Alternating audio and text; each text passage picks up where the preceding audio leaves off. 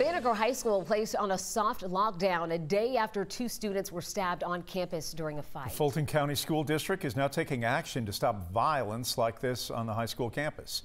11 Alive's Brittany Kleinpeter explains the next steps they will take.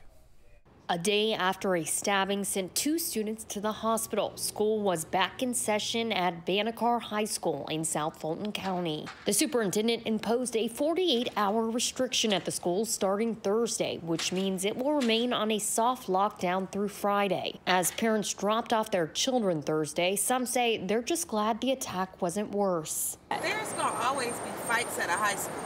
Like, you can't prevent fights at a high school. They're teenagers. This is Atlanta. At the end of the day, nobody got shot. Everything's good.